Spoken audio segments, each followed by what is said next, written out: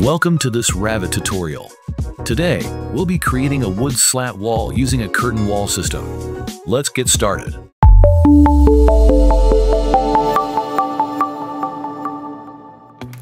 First, create a curtain wall.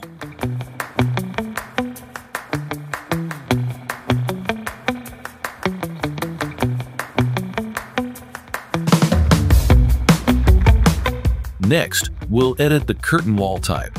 Edit type, duplicate the type, and rename it.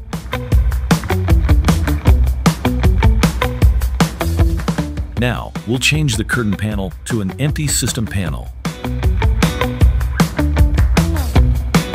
Go to the vertical grid layout and set it to a fixed distance. Set the grid spacing value based on the size of the slats you want to create. Now, let's add the vertical mullions. Select Interior Type and choose Rectangular Mullion, 30 mm square.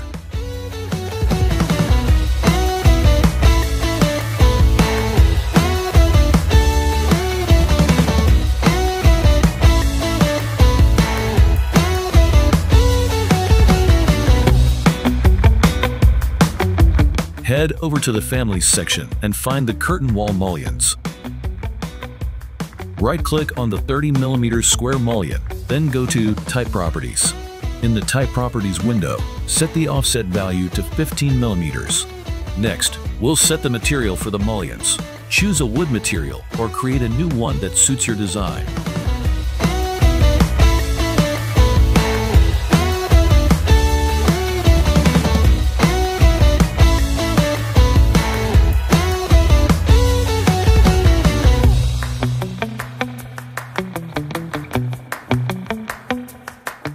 Finally, place the wood slats into the generic wall.